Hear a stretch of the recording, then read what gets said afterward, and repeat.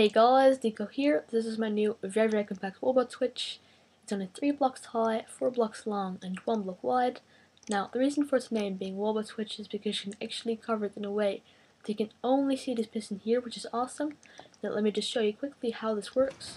Whenever you update this piston like that, you can see that the lamp there turns on, which is awesome. Now, that's because whenever this piston gets an update, it's going to realize that this redstone here is powering the piston, so it's going to extend, and that will turn off the redstone and it's going to retract again.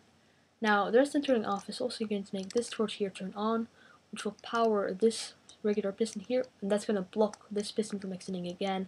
It's also going to power the output.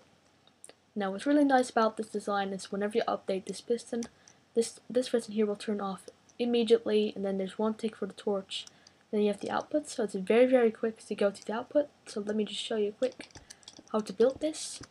So you get 3 blocks like this, in the U shape kind of thing.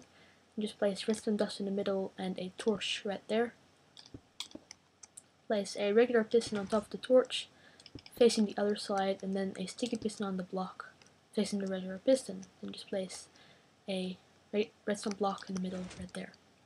Now you do need to make sure that this is actually a solid block in the wall, but that's all it requires. And yeah, so let's test it out. Let's just place our output here, the lamp, and update the piston. See that the redstone lamp there turns on. So it's really cool, and I hope you like it.